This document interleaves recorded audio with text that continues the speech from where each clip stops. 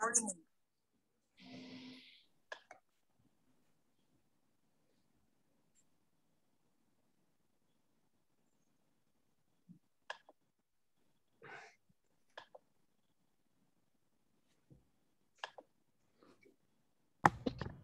right. Thank you, everyone, for coming to the Black Health Forum. This is our second one. This one will be focusing on Black women's health. Corey Gaither, president of the Cal Poly Pomona Black Alumni Chapter. I want to definitely thank, before we start, the Cal Poly Pomona Alumni Office staff for helping us coordinate this event. And I also want to thank the Black Alumni Chapter Board for helping to promote and extend their network. Definitely appreciate the work you guys have done in having us have this event. It's so important during these times to really talk about health and prevention. Let's see this person in. What I want to do is introduce our moderator and then introduce our panelists and then start pretty much the program. So first, our moderator is Dr. Cook. She grew up in Compton, California, and completed her undergraduate education with a BS in biology at Cal Poly Pomona University, a master's of public health from UCLA, and her medical degree at Stanford University. Prior to attending medical school, she worked for 9 years for the County of San Diego in various roles, including public health educator, budget and contract analyst, and assistant district manager for the welfare office, serving the homeless population of downtown San Diego. Dr. Cook completed her internship and residency in internal medicine at Alameda County Medical Center in Oakland, California. She is board certified in internal medicine and obesity medicine and works as an internist and obesity specialist at Kaiser Permanente Martinez, where she has served in a variety of leadership roles. Dr. Cook is currently president of the Sinclair Miller Medical Association, the local Bay Area chapter of the National Medical Association. Please welcome Dr. Cook.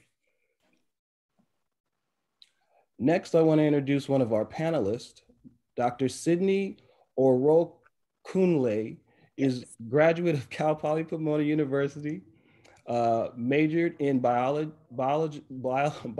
science pre-med, completed a post-grad program at UCLA David Griffin School of Medicine, then went on to complete medical school at St. George's University School of Medicine.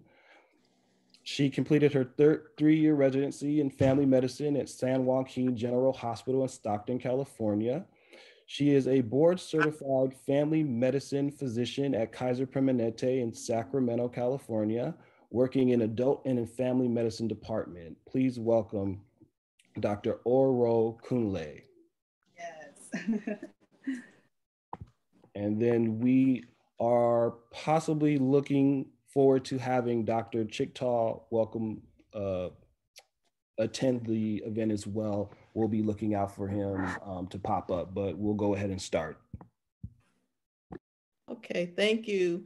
Thank you very much. I'm Sherilyn Cook, and I'm really excited to have one of my colleagues actually at Kaiser on with me tonight, and hopefully Dr. Choctaw will join us as well. Personally, I work in adult and family medicine. I take care of a lot of women, but I don't do a lot of women's health, which family medicine physicians are more likely to do. So one of the first things we just wanted to open up with is a general question about how can Black women advocate for themselves, you know, in medicine. You know, we all know that African-American women in particular have received less medical care, not as good medical care over the years. So Doctor, pronounce your name for me, please, or I don't want to mispronounce it. It's okay, Orokunle. Orokunle, please. Okay, thank you, Dr. Orokunle. Can you just mention a little bit about how women, African-American women, can advocate effectively for themselves with their physicians? Okay, thank you so much, Dr. Cook. I really appreciate this opportunity. I just first wanted to thank the Cal Poly Pomona Black Alumni Association, Corey and Dr. Cook for this opportunity. I really appreciate this opportunity to share with women, Black women in the community. And so, yeah, so to answer your question, what are some ways Black women can advocate for themselves in the clinic and with their physicians is, first off, I would say be prepared. Number one, come to your office visits prepared, do your research, look things up, look up your medical conditions, know what medications you're taking, know how they interact with other medications. I see a lot of my patients, I even had one today who came in with a list of medical conditions, prescriptions, allergies, surgeries that she had, and gave that to me, because a lot of times they're coming from one medical center to another, from Sutter to Kaiser, so we don't have all of their information. So coming prepared, doing your research, and this way you can have an informed conversation with your doctor. It's just not a one-way, barking orders, but you too can come together and you guys can and make decisions together. I would say also another thing is ask questions, be engaged. Just don't take the doctor's word for it. You ask questions. If you don't understand, a particular condition, if you don't understand, what IBS, what is IBS? What are uterine fibroids? How do I get that? How can that affect my pregnancy? Those are all good questions to ask. How does my family history affect me having diabetes or high blood pressure? And so asking questions is really important. Another one, I was talking to Corey before this conversation, was getting a second opinion. Get a second opinion. Don't just go with what your doctor is saying. If you have questions, if you're not settled with the treatment plan, it's okay to ask questions and it's okay to get a second opinion, okay? Because you're entitled to that. For so long, some patients may be so used to their doctor for so many years, or I've had Dr. So-and-so for 20 years, and so they create that bond, but it's good to also get a second opinion. I would also have to say is doctor shop, okay? Doctor shop. Look on their website, read their bios. Kaiser Permanente, they have bios on your website, all about the doctor. Read about your doctor to see if it's the right fit for you. Are they more into prescribing medications, or are they all more like, holistic and whole body wellness?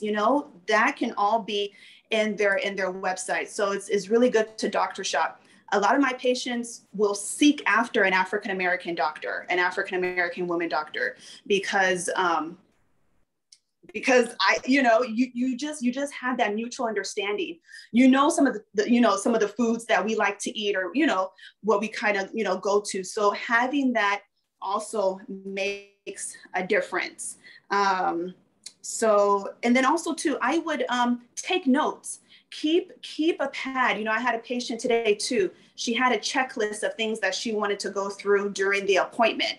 So she, made a checklist, because a lot of times doctors only have about 10 or 15-minute appointments with you. And so, they're seeing 16 to 20 patients in a day. And so we get really busy. So having that checklist can really make things easy for both you and the doctor. Yeah. And then even before you start getting, speaking with your physician, schedule a meet and greet appointment. So you get to meet your doctor, so you get to ask questions and what are their views, and what are their views on this, and what are their views on, women's mortality rate, and do they know about, certain research and articles that have been out about, Black women mortality, in the OB setting. So, ask those questions, asking those questions are really important. Yeah, I agree. I think it's really good to have one who is sort of a match to what you want to do. And I think another thing is, none of us are going to be offended by you asking questions. None of us are going to be offended by you getting a second opinion. And I kind of liken it to, you know, I have a master's degree, I have a medical degree, but when I go to the auto mechanic, I don't know a thing. So I have to ask a lot of questions. So, you know, people can be very educated, but that does not necessarily mean you understand what's going on medically with you.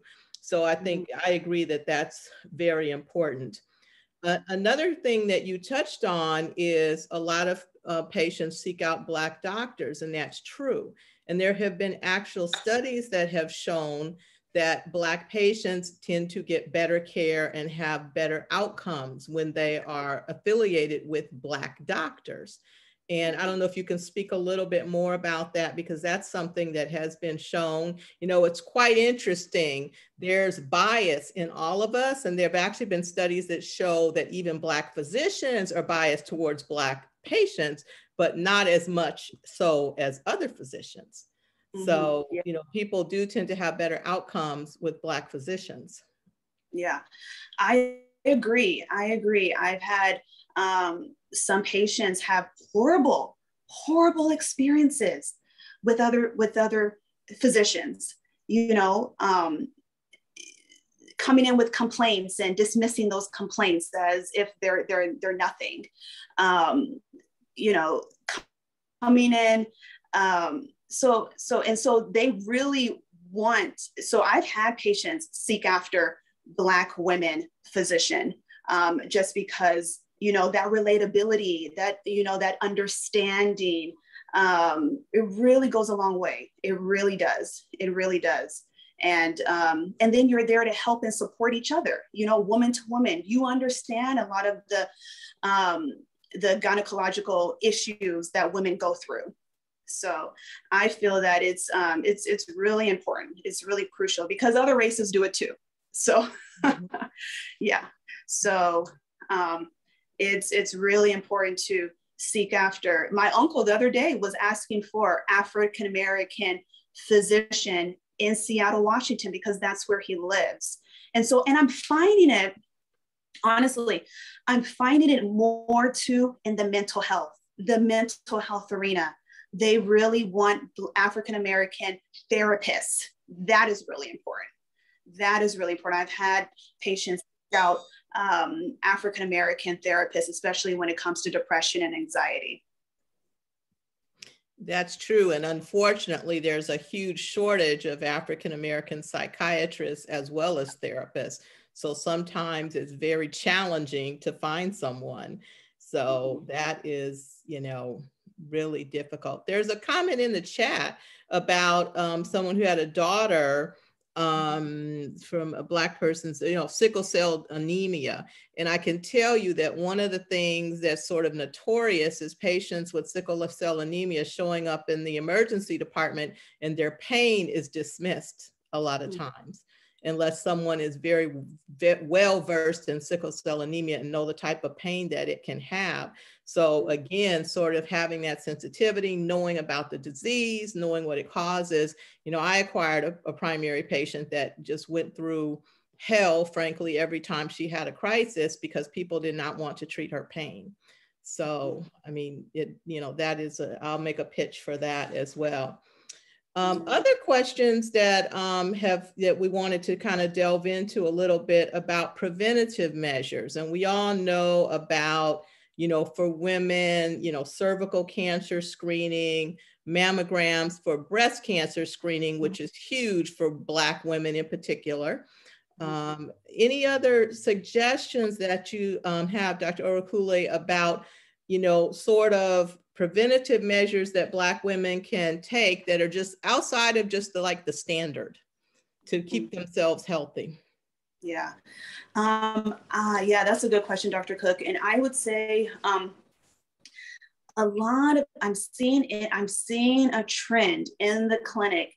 And this is not only African-American women, this is young women across the board, across races.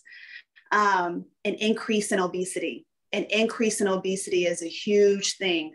I've been seeing a lot of young women, BMIs of 60, BMIs of 50, morbid obesity, even amongst the young. So what I really stress to my patients are Exercise, eat right, eat healthy, less of the processed foods, less of the eating out, less of the grub hubs, but more cooking in-house, less, refined carbohydrates, the white rice, the pastries, the breads, the pastas, and more brown rice, quinoa. So eating right, that is a big one. And then with the pandemic, I've been seeing a rise in alcoholism. So a lot of people are drinking, going to alcohol, going to drugs, going to smoking, the marijuana and vaping. That's huge. That's huge in the clinic. And so, encouraging, even the young patients are coming in and trying the vaping. I had one young patient and she called me on the phone and said, "Doc, my lungs are on fire. My lungs are on fire." And I said, "Get to the ER right now." She had been vaping and she ended up in the ICU on a breathing machine. And they found her CT scan showed lung injury all across the board. And she was about 17 years old. And so this is what the vaping, and she got it from a friend who got it from a friend who got it from the black market. So who knew? Who knows what they laced that vaping with, And so a lot of my young patients are coming in vaping. And so a lot of the parents will ask me to counsel their kids on vaping and marijuana. And so, so trying to practice good habits is really important. Exercising 30 minutes to 1 hour a day, joining a gym. Even in the elderly, I recommend silver sneakers, because that will help you prevent osteoporosis and falls. Exercising, vitamin D and calcium, taking a multivitamin. So these are all great ways to help prevent chronic disease, okay? Prevent diabetes, prevent high cholesterol. Yeah. Yeah, I mean, actually, you're absolutely right. Obesity, if you think about it, diabetes is a symptom of obesity. High blood pressure is a symptom of obesity. So, we call those are the diseases, but in reality, those are the consequence of the disease of obesity. So, and that's kind of, for personal reasons, family, that type of thing is one of the reasons why I got involved in obesity medicine, because I got tired of just like throwing pills or, even lifestyle after, something to try to treat something which could have been prevented in the first place. So, and not saying it's easy, because quite frankly, with, our lifestyles, with fast food on every corner, it's more difficult to eat healthy. Everyone has really busy jobs. It's hard to find the time to exercise, but you really have to do that to invest in yourself to stay healthy. So I think that's really critical. And I did want to just chime in too on the vaping. That is the scariest thing to me. Because you have no idea what is in the vaping material. You have no clue. And, it's quite interesting. And I've talked to some young people, and the very same young people that say, "I won't get a COVID shot because I don't know what's in it," but they'll go out and vape. You truly don't know what's in that. So, I mean, that's a huge issue as well. I wanted to delve a little bit into pregnancy amongst Black women.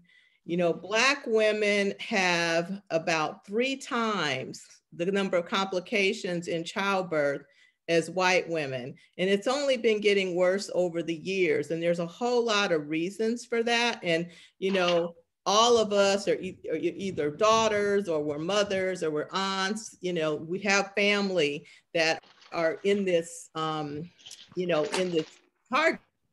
I mean, actually, one of my colleagues, another physician, having a near miss with a pregnancy.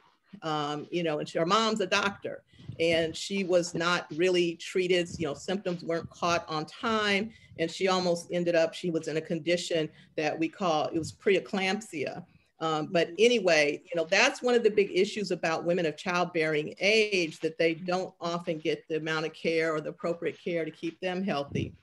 What's your experience been with that, or what pearls could you have to advise for, women themselves,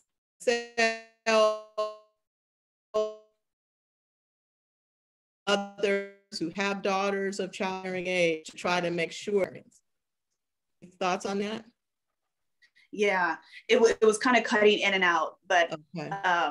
Yeah, how women of childbearing age can advocate for themselves in yes. During pregnancy.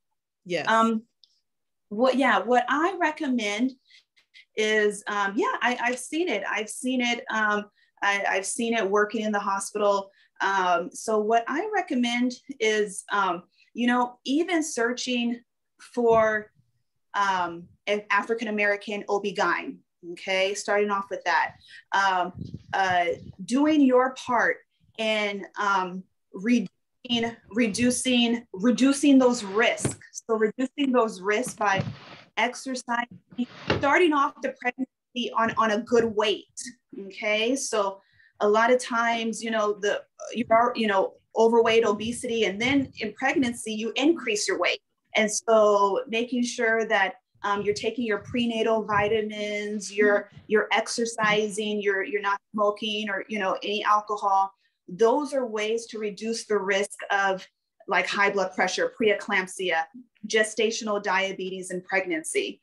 And so make sure starting off on a good weight, exercising. If you have high blood pressure, controlling that before, making sure that's controlled, making sure your blood sugar is controlled, even before you consider pregnancy. And even taking your prenatal vitamins months before you even consider pregnancy, because you're building up the folate stores, the folic acid, in order to prevent neural tube defects, okay? So taking those prenatal vitamins are really important, and reducing the stress.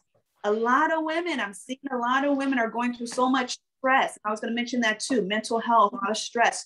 Reducing the stress, because that stress that you're encountering, that is going to the baby too. So finding ways to reduce the stress can also make a difference. But don't be afraid to ask for another OBGYN if the one that you're currently is not really taking you seriously. Ask for a new one. Ask for a new doctor. Ask for a new doctor, even when you're hospitalized and you're complaining of shortness of breath, like Serena Williams, and they didn't know that she has a history of pulmonary embolism, and they didn't take her seriously. So ask for another physician, ask for a second opinion. Very important, because it's a matter of life and death. It's a matter of life and death. And so.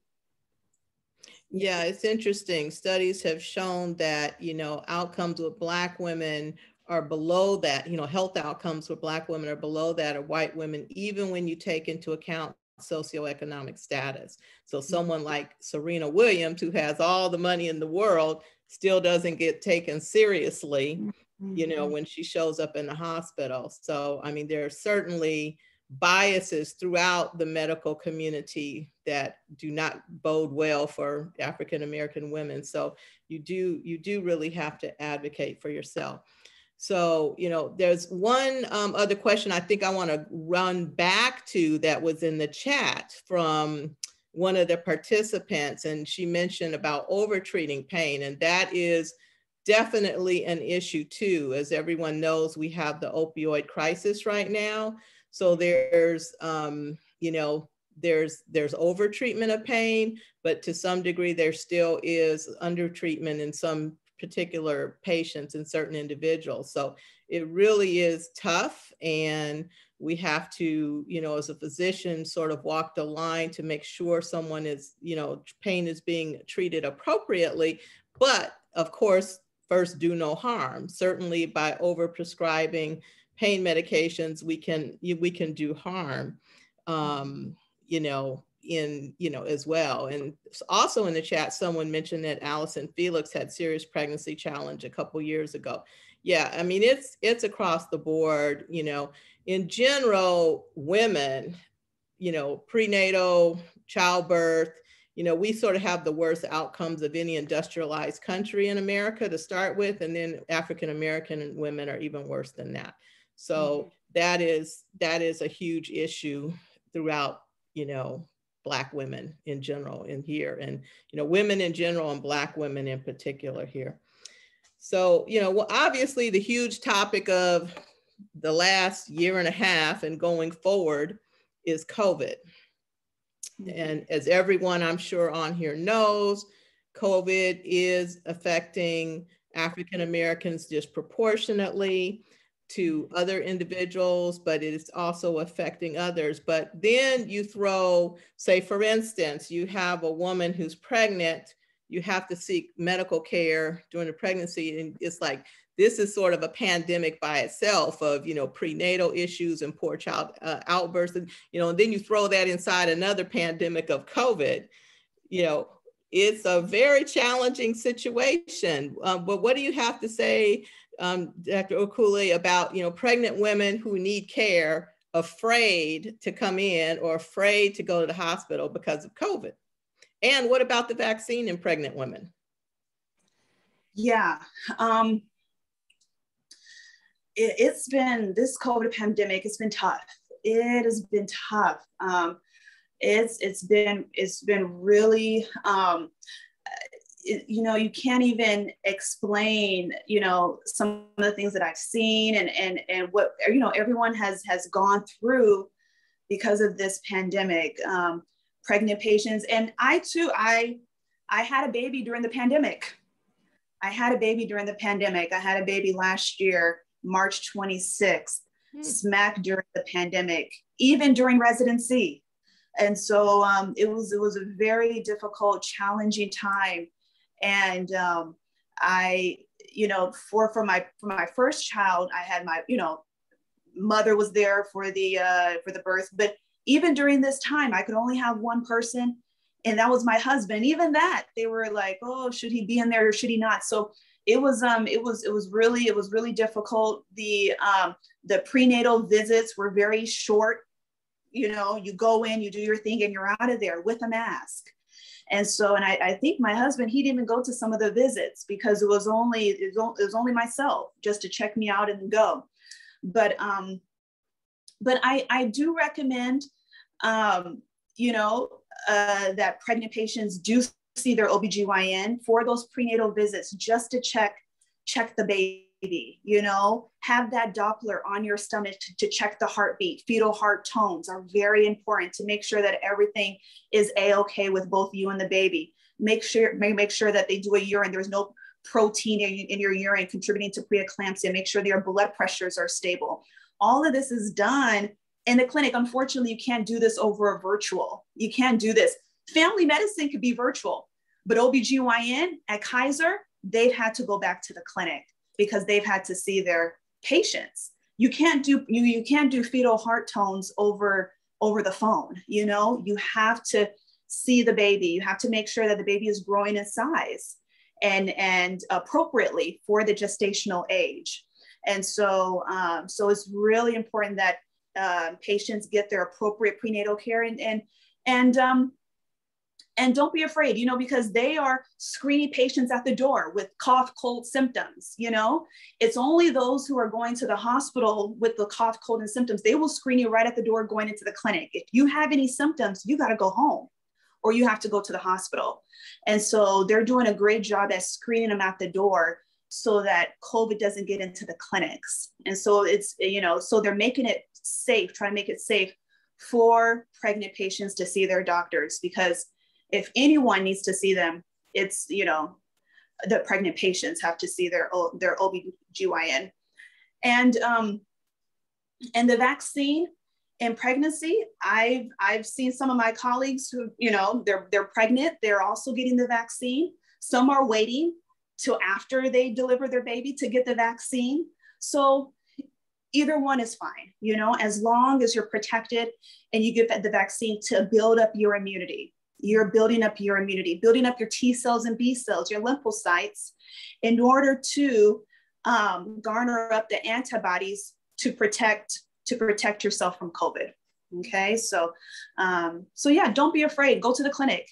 Go to your prenatal visits. That is really important. Every 4 weeks, right? Every 4 weeks, and then once you start, 36 weeks, 34 weeks, they start seeing you weekly.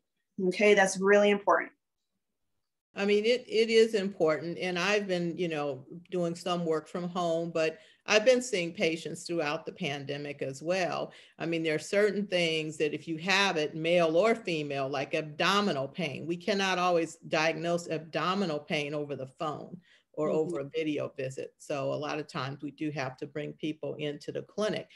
And I would say right now, I mean, you still need to keep up on your mammograms. You need to keep up on your, cervical cancer screenings.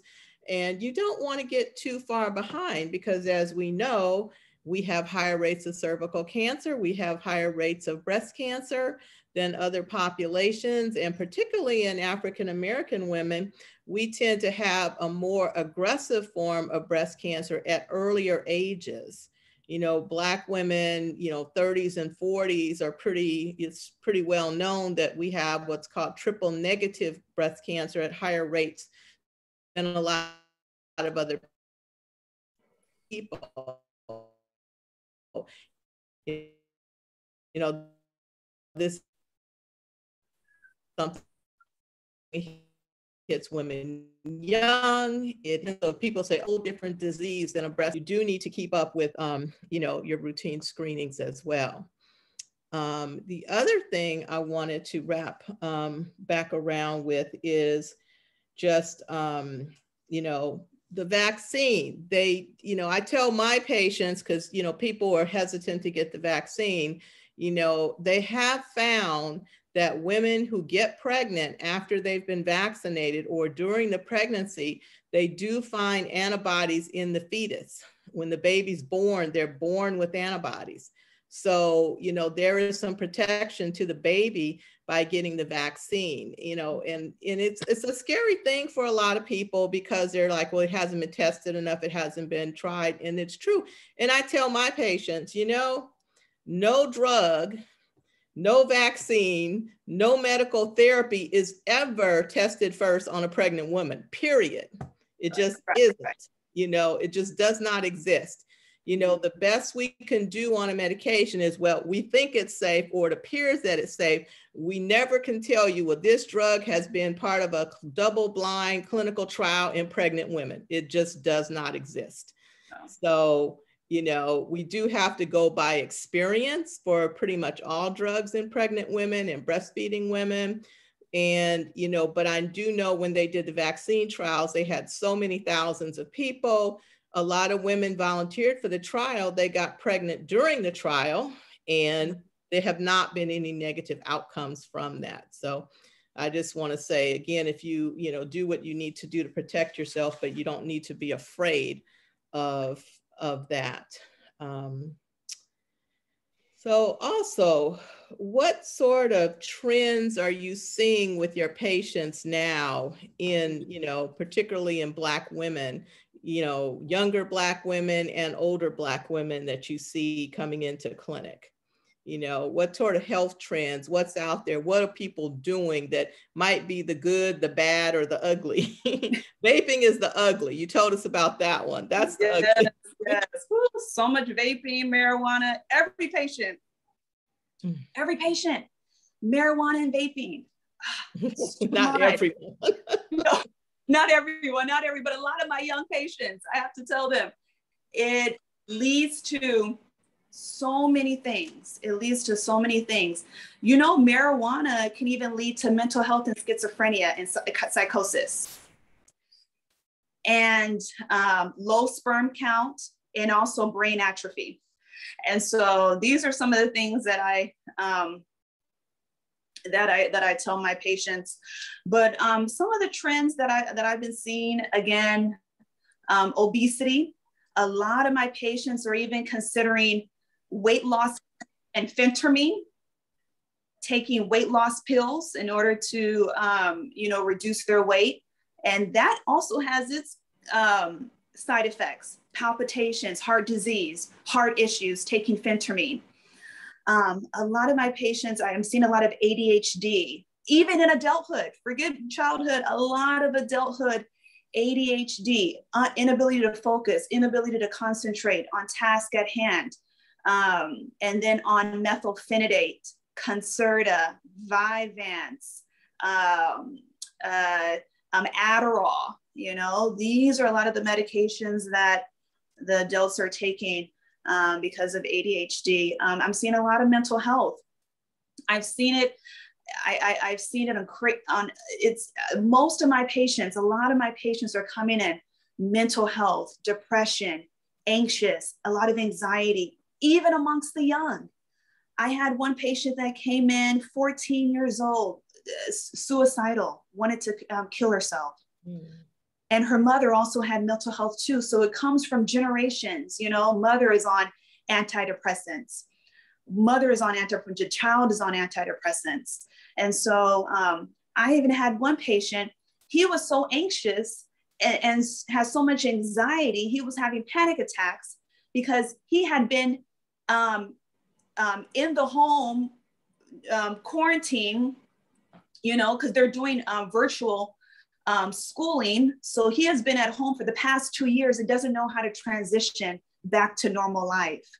Doesn't know how to transition back to the world because he's been at home for 2 years. And so these are some of the trends that I've been seeing, even with young people. Amongst Black women, I've been seeing a lot of uterine fibroids, so much uterine fibroids, iron deficiency anemia. That has been on the rise too. Obesity amongst our women. So I've been working, you know, obesity amongst our women, a lot of stress, but a lot of chronic pain, a lot of fibromyalgia. A lot of people are coming in chronic pain, and then the opiate crisis, that's a whole nother conversation in itself. So much of that, requesting this, requesting that, wanting their refill, wanting that. Mm-hmm. And it's hard because as a Kaiser doc, you're just so overwhelmed. You're just like, okay, let me just go ahead and prescribe, but you have to follow the protocol, the cures report, urine drug screen to monitor all of that. You know, a lot of them are on even methadone, higher doses. And so, and that can even get overwhelming because then they're doctor shopping. You're getting patients that are, you know, the doctor has retired. So now you're their physician and they're still expecting their Norco. They're still expecting their Percocet, you know, and they haven't had a urine drug screen for years. And a lot of times they're diverting that medication and they're, you know, so that's what I've been seeing.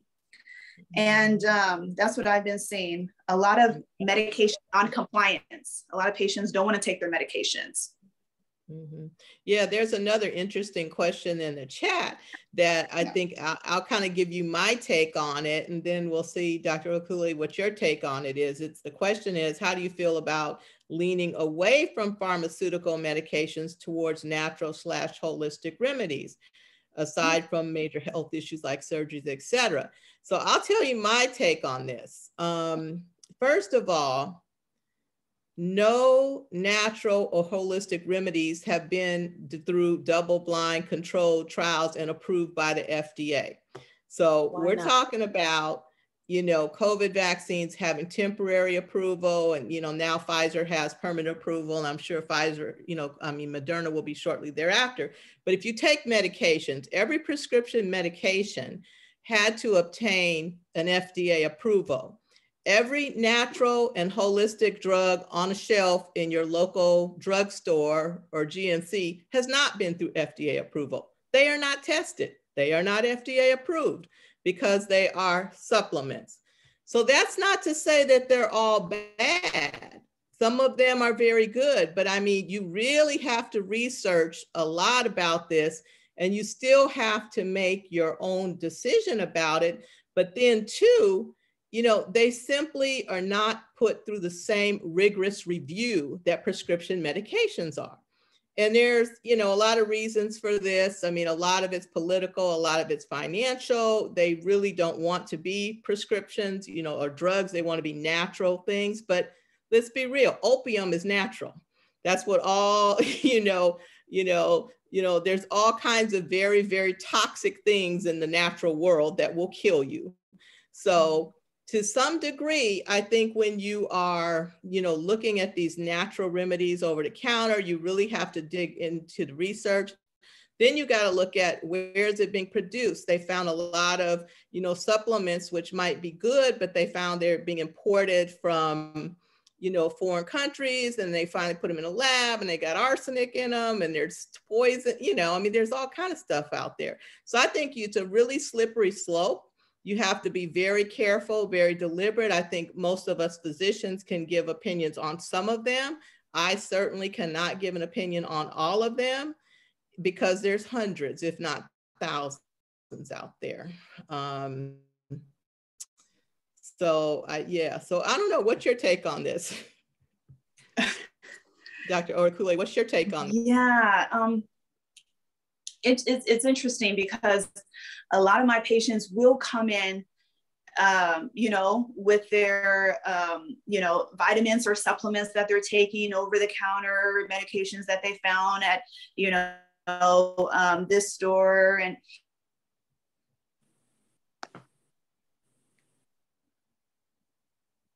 looks like and they're not taking their sorry.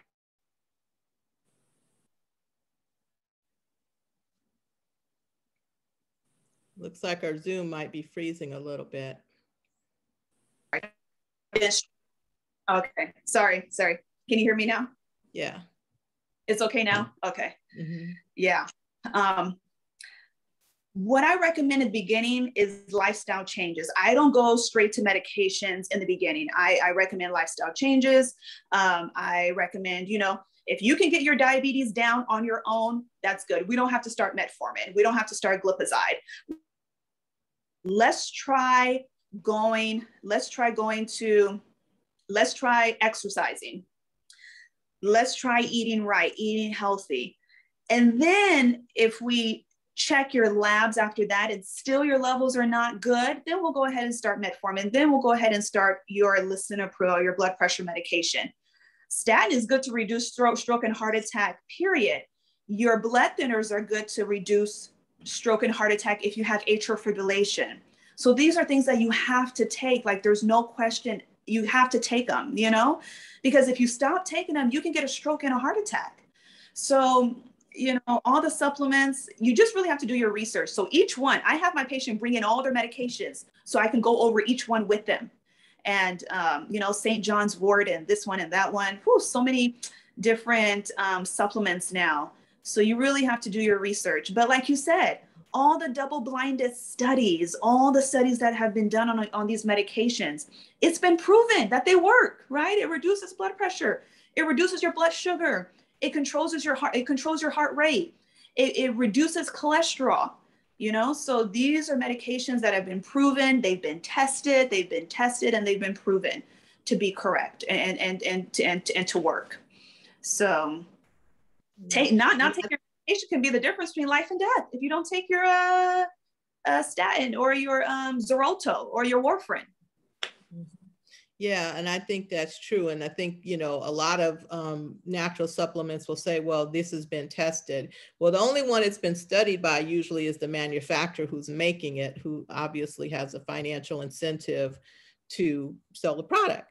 Whereas, most medications that come out on the market, they go through testing, typically through universities, and they're just basically trying to figure out what works and what doesn't work. So there's not as much financial incentive for that type of review. And again, not to say that all of them are bad or don't work. There have been some studies. There's a question in here about knee pain in the 40s and 50s, and I can certainly relate to that. I'm in my 60s and I certainly have knee pain.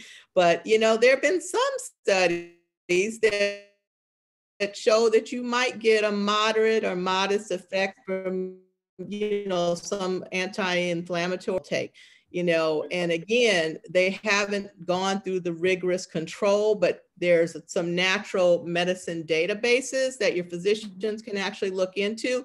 And at least we can say, okay, this doesn't look like it'll hurt you. It won't do any harm. So it may or may not work, but as long as it doesn't do any harm, I'm fine with you trying that. You certainly could try those different types of supplements. I mean, fish oil is one that tends to help some people. Of course, glucosamine, chondroitin. I honestly think we were really excited about it when it first came out, but now it's kind of like, yeah, sometimes it works, sometimes it doesn't. But we pretty much know it's not going to hurt anything. So I think that that's fine. And Dr. I was going to say too that I'm seeing a lot of my elderly patients, polypharmacy, taking 15 to 20 medications. It's too much. It's too much. Like, honestly, I get on my patients. I get on them. I said, what is this list? I want you to be taking maybe 2 or 3, not like 10. And one of my patients wants to take Klonopin with her oxycodone. I'm like, you want to take a benzodiazepine with an opiate, and she has COPD and respiratory distress. I'm like, okay, so you want to kill yourself. And that's what you want to do, So all these medications, polypharmacy, it's a big thing. Even amongst the elderly, it's too many medications. Maybe and 2 or 3. That's it. Too many supplements. People will come in with a bag of 25 supplements. So much. Well, I have to laugh about the supplements though, because, literally going years and years and years ago back to medical school, and I never forgot what one of my professors said, like with vitamin supplementation, particularly the water soluble vitamins, you absorb what you need and you pee the rest out, like vitamin C is a perfect example. Yeah. And his comment was, Americans have the most expensive pee in the world, because we take all these vitamins and we just pee them right out. So, and I've never forgotten that after all these years. He's like, it's like if you eat healthy, get a little bit of vitamin D in the sun and, eat lots of fruits and vegetables, you're going to get all the vitamins that, minerals that you need. But we're really obsessed with taking all of these vitamins and supplements. He's like, yeah, we got the most expensive pee in the world. So I just thought that was pretty funny. And Dr. Cook too, I wanted to even share a personal story. My grandfather passed away from he had vascular dementia. He never took his blood pressure medication. He had many strokes, and he had concoction of garlic jars that he created himself in order to reduce his blood pressure. He had medical books. He thought he was the doctor. He would tell the doctor what to do. And so, bless his heart, but it's just like, you have to take your blood pressure medication so your blood pressures are not so high, so you don't have these many strokes and lead to vascular dementia. Yeah, that's true, because people think about high blood pressure and what do you think about? You think about heart attack, but stroke is, huge. And then when you think about stroke, people think about some big gigantic stroke and people can't move their arm, they can't talk. No, what we're talking about, vascular dementia, or it's, basically it's a lot of little tiny strokes in the brain that over time affect your memory, affect your cognition, you're able to reason and that type of thing. And we see that way more commonly than we do the big stroke that takes out a side of your body. And a lot of people don't know about that. I had an uncle that had the exact same thing because he had diabetes, he had high blood pressure, he had cholesterol.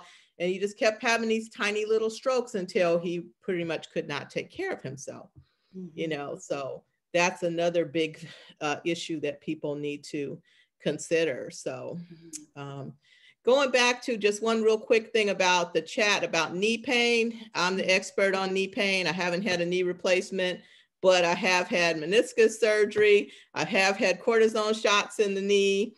I think I torn my meniscus 3 times. So yeah, cortisone can help inflammation and, healing in the knee. It's not your first go-to for knee pain. Usually it's physical therapy. Ice is your friend. And, doing the stretching and the icing, if that doesn't work, a lot of times we will do a cortisone shot. I do them in clinic and they reduce inflammation and they certainly can help pain. But however, you can only do so many. Typically it's about no more than 3 a year. that you can actually do. And I can tell you, if you have diabetes and your blood sugars are off the chart, we're not going to do them, because steroids can increase your blood sugar, even if it's injected into a knee. So yeah, so it is something that can actually help people along. You know, knee replacement is kind of like the gold standard ultimate therapy. You know, all of us hope that our knees don't wear out to the point where we need a knee replacement, but you know, what can you do? Weight, obesity, like Dr. Okuli was speaking of. If you know, a lot of times even losing 20 pounds, you know, it's amazing how much weight and force is on a knee. Because if you think about it, you know, a knee may have maybe what, 6 inches of surface area or something like that. And all the weight from the thigh up is on those 2 knees. So that's a tremendous amount of weight and pressure. So even losing 10, 15, 20 pounds can take some weight off of those knees and can really help them a lot. So I work with a medical weight management program where people usually have a minimum of 40, 50 pounds to lose. We have a lot of people that lose over 100 pounds. And a lot of them get a lot of relief for their knees in that type of program. So that's something to consider. I'm just going to jump down to the next question that's in the chat. They're talking about the rise, and this is a really important issue. Have we seen a rise in mental health issues? What Nell says, have you seen a rise in these mental health issues prior to COVID, or has there been a steep rise? And I can say that, you know, during COVID, there's been a rise. You know, they're prevalent already, but, you know, what are you seeing? I'm in the San Francisco Bay Area, and I think you're out in Sacramento, so we're kind of close, but what are you seeing out there in your area? Yeah, I'm seeing a lot of mental health. People are losing jobs losing jobs, losing homes. You know, so much mental health, a lot of homelessness in Sacramento, a lot of depression, a lot of anxiety, a lot of stressors, even at work life, home life. And I told my patients that a little bit of anxiety is good, right? If you didn't have anxiety, I would be a little concerned, right? Because that anxiety gets you to do things. But once the anxiety and depression, right? Because a lot of us, you know, not every day is a good day. You have some bad days. But once it starts to impact function, right? Function, you're not able to relate to others. You have, you know, decreased concentration, decreased focus. You're not eating like you used to. You're not sleeping well. It's interfering with your day-to-day interactions with people. It's interfering with your day-to-day functioning. Then that's where it can be a problem. And so, yeah, I've seen a rise. I feel like I'm a psychiatrist every day. I feel like I'm a psychiatrist. And they are overwhelmed to the point where I don't even refer to mental behavioral health, because I know they're just so overwhelmed, and they're outsourcing the patients to other psychiatrists and therapists in the community. And so if I can treat the basics, you know, then that's what I do. But what I've been recommending is a lot of times, yeah, I go to antidepressants, but, you know, I like therapy. A lot of young people, they could benefit from therapy. I recommend it.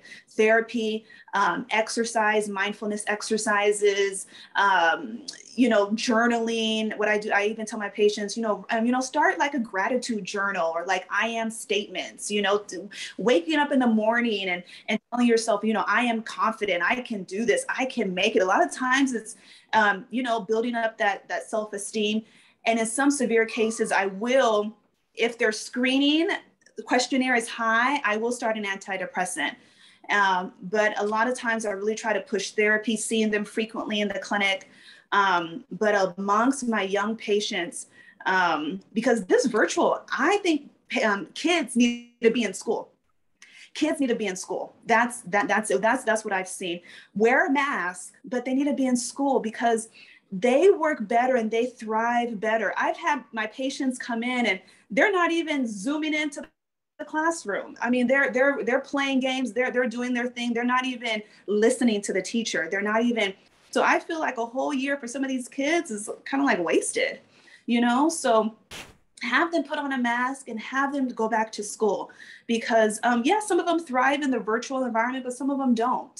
So And all so, of our kids pretty much in the Bay Area back in class. What about Sacramento? oh, they are. Yeah, they Yeah, are. they're Yeah. back now. Yeah, no, I think everybody agrees that that's best for them, but you got to keep them alive first. So Right. Yeah. I Right. think, trying to keep Right. people alive. No, Yeah, yeah. which is really important. So I just wanted to make one comment too. Therapy is great. It's often difficult to come by. You kind of have to do your research in terms of where you can obtain therapy. And again, there's a shortage of African American psychiatrists as well as psychologists out there. So, I mean, it certainly can be a challenge. Mhm. So that's just something to kind of think in, but I was also going to comment that about 30% of what us primary care doctors do in clinic is mental health. It's either depression, it's anxiety, and studies have pretty much shown that. So we are very well versed in the basics of mental health. So by the time we're referring to psychiatry, typically it's a little bit more serious than that, or it's a major depression. We've gone through a couple different medications. We've gone through referring people out to therapists and it's not working. And then we may have to get the psychiatrist involved, but we do about 30% of our visit have some kind of mental health code on them. So that's just something else to keep in mind. I've even had patients. I had one lady, Caucasian, in her 30s, came to me in tears during the appointment, in tears, going through so much stress. Single mom of 2 kids, left the kids at home to attend the appointment, and the kids are 8 and 6. This is what I mean, and she's just in tears. I mean, like, what do? The pandemic, then she lost her job. She was evicted from her home. She had to move in with her mom. So people are going through. Yeah. People are going through. I had another young lady, Hispanic lady, single mom with 3 boys. Father is in jail. She's taking care of all 3 boys on her own, working every day. A lot of times it's not, and they're talking about chronic pain and this and that. When you get to the root of it, it's a lot of stress that they're going through. It's a lot of stress. And I think if anyone is not having stress during the pandemic, something's going on with you, because I think everybody has had some level of stress. And I don't know how you guys are doing down there in Southern California now, but I can tell you this summer is not as bad. It's getting really bad now, but last summer, it's like, okay, we have the COVID, we have the lockdown, we have all this stuff. We're going through the stress. But the thing that threw me over the edge was the fires and the smoke. So you couldn't go outside and walk, because my way to, 2 ways I kind of reduce stress. A few ways, but I like to get outside. So I like to walk. We have nice trails up here, get out, do that. I ride horses. That's another way I reduce stress. And I like to swim. Well, during the pandemic, the pools are closed. When the fires came, you can't go outside. You can't take a hike because you can't breathe, can't take the horse out. And that's when I was just like, okay, this is too much, And I know the fires are affecting Sacramento worse than the Bay Area, but yeah, we're all smoked out up here in Northern California right now. And then it's worse for people who got, have seasonal allergies, allergic rhinitis, and asthma and COPD. They need their inhalers and fires on top of that. It's too much. Yeah, absolutely. That's the thing. So there's a very interesting question in here in the chat, and I'm going to touch on it a little bit. It's from Betty. And it says, what is your facility's stance on GFR separation by race? So I'm going to touch on this a little bit because I've been involved with it a little bit. So for those of you who don't know, GFR is glomerular filtration rate, and it has to do with kidney function. And for years now, they've done studies and found that, these studies supposedly found that glomerular filtration rates were different for African Americans versus white people, which is always who they compare us to. It's white people, it's African Americans. So what they found is that they would tolerate a slightly higher GFR for a more poorly functioning GFR for African Americans than they would for white people. So what might be normal or abnormal for a white person, they would consider normal for a Black person. Mm-hmm. Well, one of the consequences or outcome of this type of thing is if people are starting to have kidney problems and they need to be referred to a nephrologist and they need to be referred on to, say, for a kidney transplant, you had patients who were Black that if they were white, they would have been referred for a kidney transplant, but because they're Black, they were not. And so, you know, actually, this is sort of a raging debate in medicine right now. Kaiser, I know our division of research is involved with this. They are looking at it very closely.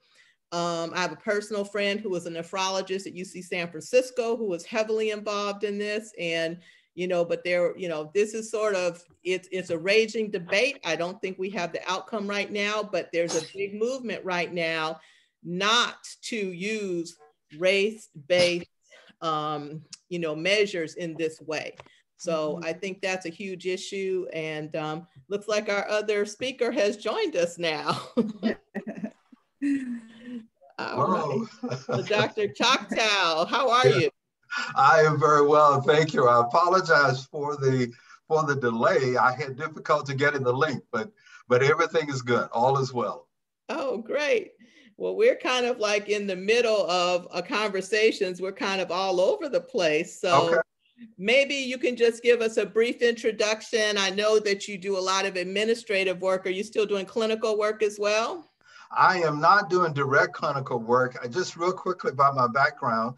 I'm a general surgeon. I've been in practice in general surgery for over 40 years. From there, I went to becoming a member of the executive team at Emanate Health, which used to be called Citrus Valley Medical Center. I'm originally from Nashville, Tennessee. I was born and raised there. I went to medical school at Yale Medical School. And I did my residency there, an internship there, and did a fellowship at USC in trauma. For the last 3 years, I have been working for the Joint Commission. The Joint Commission is a regulatory agency that regulates hospitals all over the country. And it's one of the best associations I have had because I get to travel the entire country. And that's particularly interesting during the whole pandemic situation that we're now experiencing. Wow, that is fascinating to get to go in. And, you know, for people who don't know what the Joint Commission does is, let's just put it this way, your hospital and clinic has to pass a Joint Commission report or it will be shut down. So,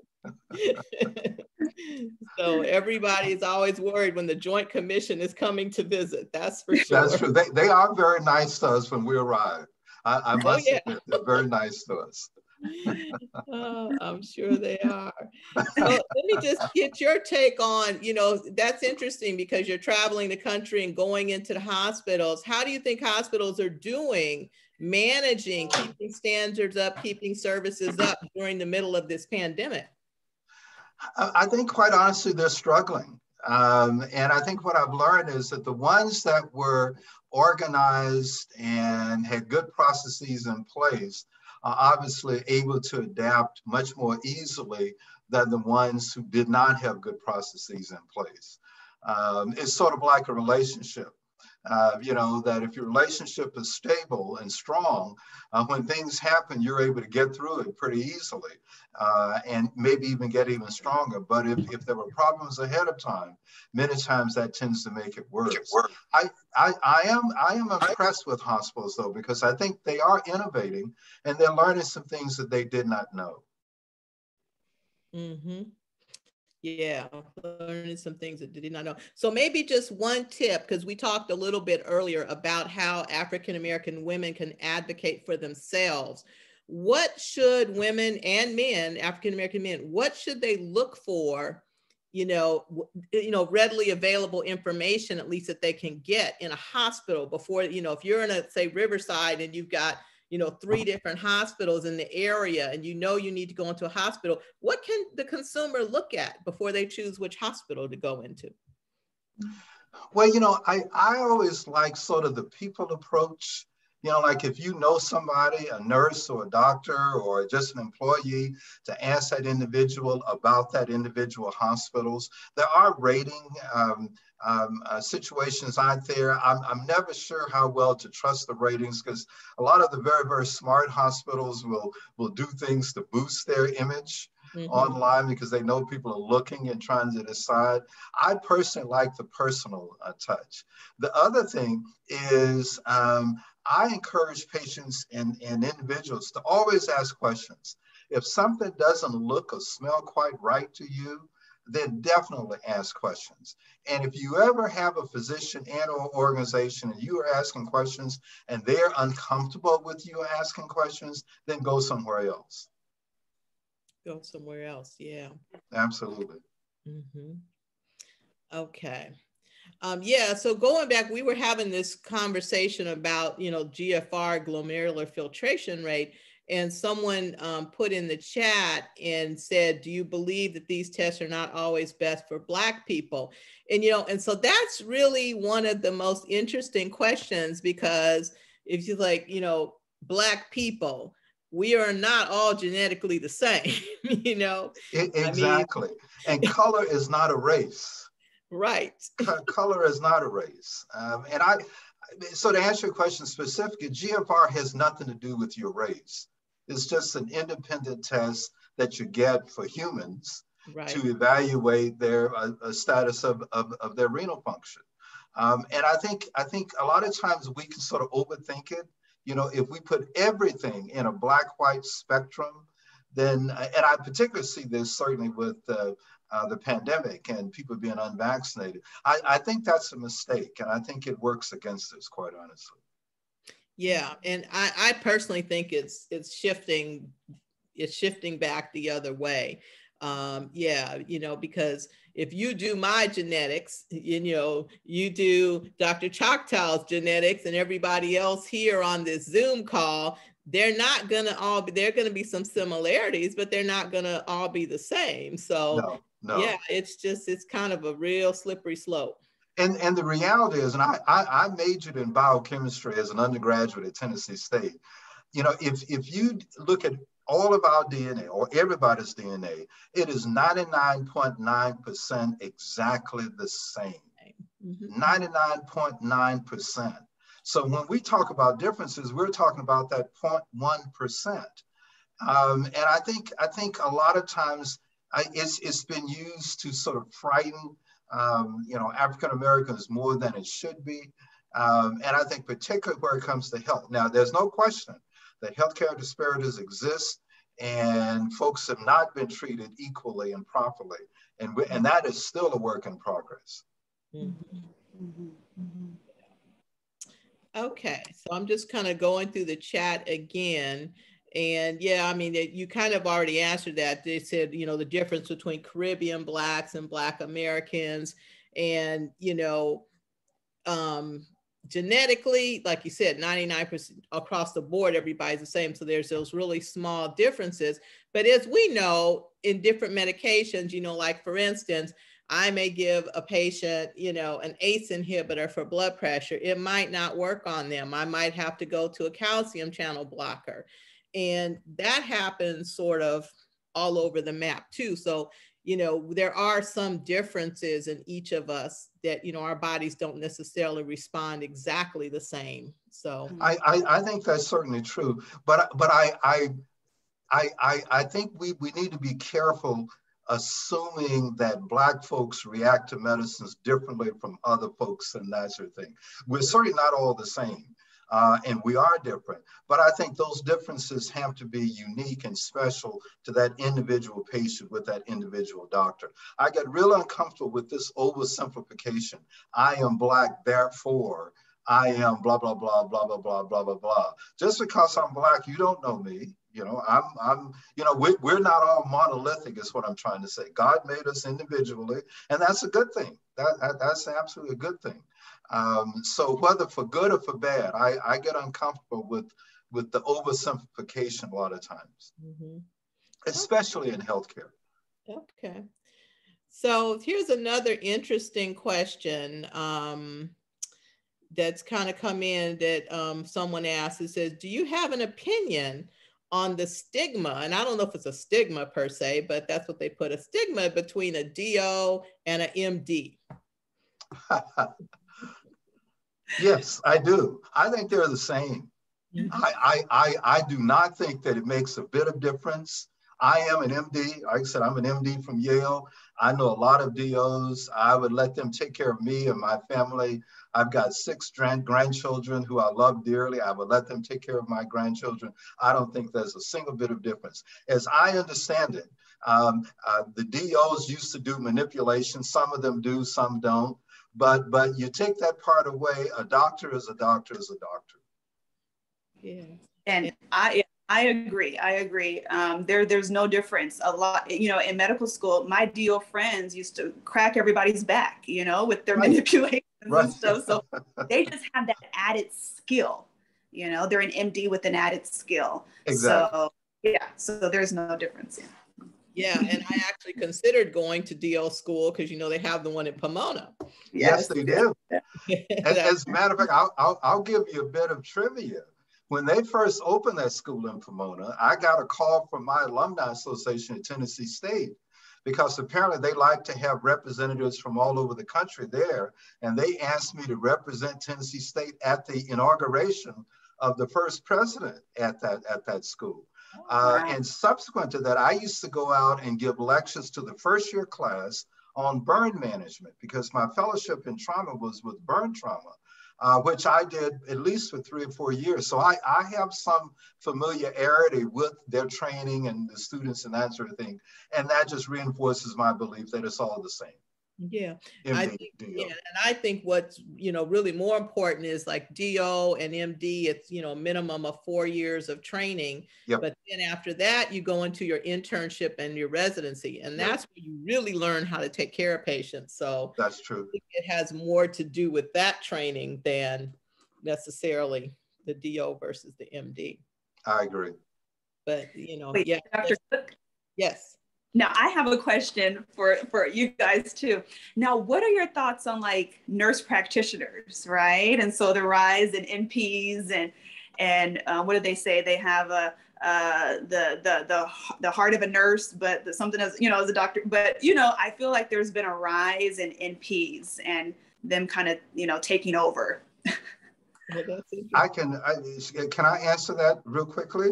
As I said, what I do now is I travel all over the country, and I used to believe that California was the center of the healthcare universe, because most of my training and practice has been in California. What I have learned that that's not true, that across the country depends on where you are. And there's one trend that I've definitely seen, that allied health professionals are taking on more and more and more clinical responsibility for multiple reasons from physicians. And my point is, it's a reality. I think in general, I think it's probably beneficial to the patient as long as it's a good system. But I think that's the reality that's just occurring. A lot of it has to do with shortage of physicians in certain areas, but they're clearly taking on more of a role. So even with the Joint Commission, we're evaluating them more closely because of that. Yeah, I mean, it's an interesting thing. You're right. And particularly, being a primary care physician, I'm an internist, and Dr. Orukule is a family medicine. We're both considered primary care. And there is a shortage. I mean, that's the bottom line. And, we need help. Sometimes it gets a little dicey. I don't know. One of the things that came up in our clinic, if it got too complex, it went from a nurse practitioner or a physician assistant to a doctor. Right. And that's pretty much how it works. If it's simple, if it's a young, healthy 18-year-old with minimal issues, or 20-some-year-old, don't have a lot of problems, not an issue. It's just when it gets more complicated medically. And, I look at it very simply. If you look at the amount of training we have, it's different. There's no two ways about it. And I was going to add a plug too. If there's anyone, any grandsons, any sons, or any daughters that want to go into medicine, give me, I'll put my contact information in there. I do a lot of mentorship. We need more doctors. We need more African-American doctors. And so we need to put that out there. Kaiser has a medical school, Tyson Medical School in Pasadena, free medical school for the first 4 years of medical school. UC Davis, I'm connected. I do a lot of mentorship with the UC Davis medical students. One of my mentees, he's a student. They have 6 students. It's called the ACE program, a 3-year accelerated medical school, UC Davis, called the ACE program. And then post-bacs. I was a part of the UCLA post-bac, and I've had students post-bac programs. So hit me up, let me know. I have a lot of resources, scribing, post-bac programs. There's plenty of resources out there, but we need to increase the amount of us in the medical field. Absolutely. Yeah, absolutely. And also in one of my roles is president of Sinclair Miller Medical Association, which is the local chapter of the NMA, which is basically African-American physicians across the country.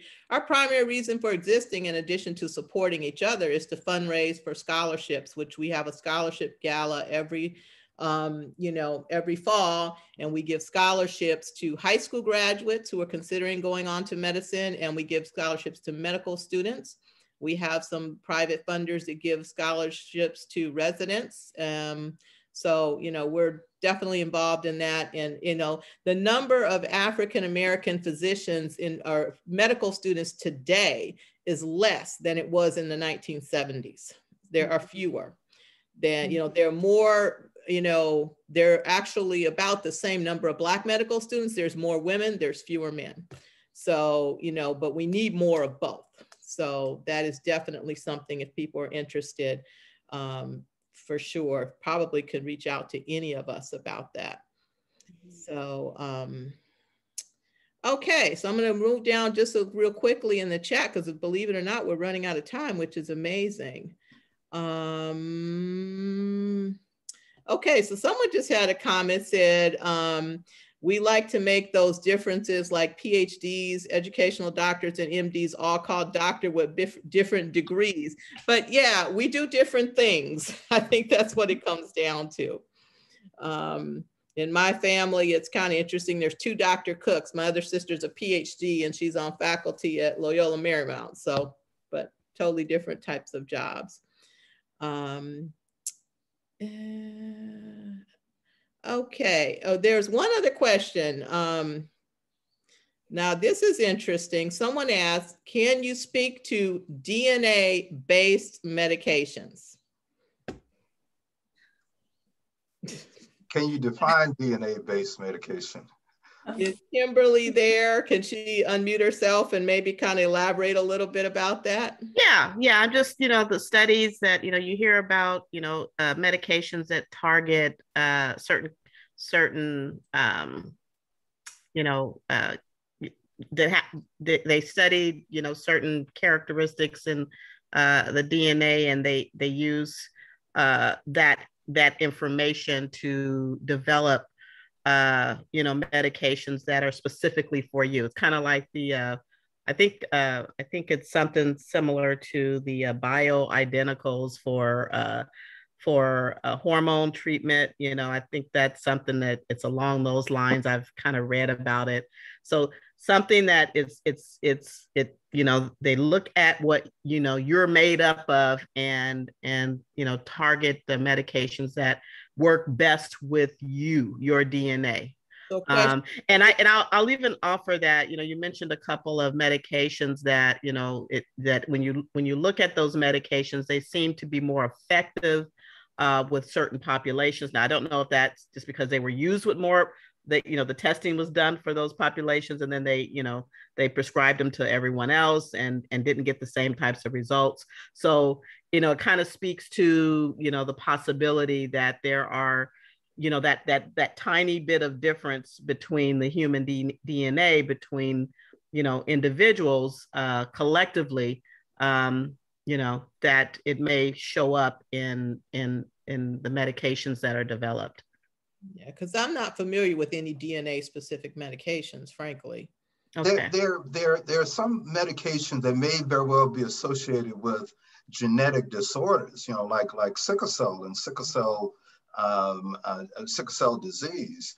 Matter of fact, I think it was some months ago, I saw in 60 Minutes, quite honestly, where they had developed a genetic-based type of medication so that patients with sickle cell disease did not have the pain, or to treat the pain that they have. So there's always been research. Well, is that a difference though when you talk about genetic versus DNA? Because I'm not a medical doctor, so I'm just kind of using the term that I'm most familiar with. You know, you can get your the genes are in the DNA. Are in the cell, right, inside the nucleus of the cell, right, and that's where a lot of the things that determine what the cell does or doesn't do. right, exactly.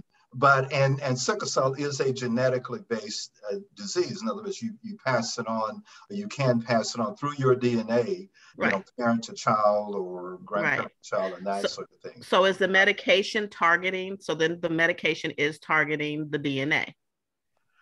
The medication is targeting the DNA. Yes. Okay. Yes. Yeah, I mean, there are what they, you know, that's interesting because there are these rare genetic diseases that there's a lot of companies that are trying to research and find drugs for, and a lot of them are kind of almost like orphan drugs because there's so few people that have this problem, and it costs billions of dollars to come up with them. So I mean, there's like a few. I have a rheumatoid arthritis patient who's on $1 million a year drug. Right. So there's a few of those out there, but that is certainly not. That's not the norm. No, definitely not the norm. But you know, but then again, I'll tell you a question I get all the time. I've been getting more requests in the last year to get their blood type done. Why? Because they read somewhere that type O, type whatever doesn't have COVID, or you can take this, that, or the other if you have this kind of blood type. I get that question, I swear, like every week or two. Yeah, I had my granddaughter and my mom both did, and I haven't done it yet. They did. I don't know if they did I think they did the 23andMe DNA test, but you know, I've heard that, you know, those organizations will actually target you. They're actually doing some kind of, and I've seen the advertisement. I don't know if it's them specifically, where they're doing the advertising of dieting, right? So, based on your DNA, they can offer the best diet for you. So that's kind of where my question is there anything in that, that's going on in the medical community that even supports that, because you spoke a lot about just eating healthy and exercise, but you do hear and see things about, for some, exercise is not, easy to do, right?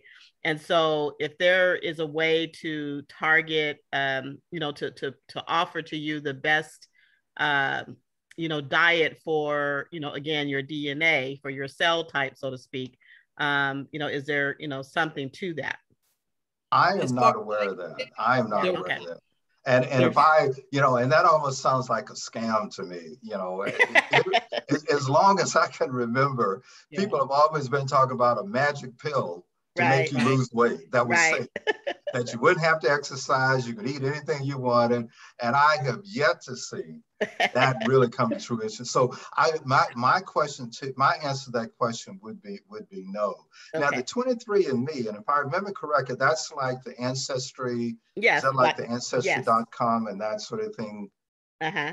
Yes, yeah, it is. I am a little leery about that, particularly as it relates to minorities. Keep in mind, this is just my personal opinion. Right. These are proprietary companies that basically take samples from you and then tell you about your lineage and that sort of thing. Right. And they probably are accurate for the most part, but there's no way to validate what they're doing, number one.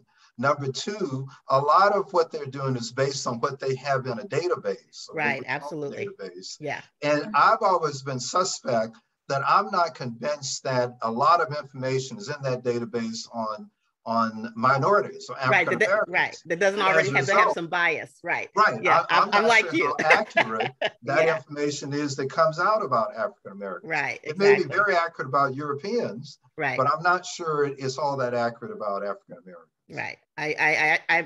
I'm absolutely in agreement on that. I have the same kind of, the data, what the data is the data, right? And but often the data is skewed in terms of collection and what you're looking for, and Yes. and there are inherent biases in Yes. that. So yeah, and I absolutely agree with that. Validate it. You can't double check it. You can't make sure. And that's part of science. That's part of healthcare. Right. That if I come up with a study and I say I can cure X, someone else has to validate that before Right. it becomes peer reviewed and that sort of thing. Right. And I just think we just need to be careful about that. Okay. I mean, I work in agree. Thank you. management, and I definitely discourage people about the blood type diet, the astrology diet, the birthday diet. I mean, they're all out there because people are selling books and products, but I don't think there's really any science behind those. But you're right. We're always looking for the easy way because weight is not easy. Exactly. It's just not. Well, maybe it's almost 7:30, so maybe any closing thoughts before I turn it back over to Corey?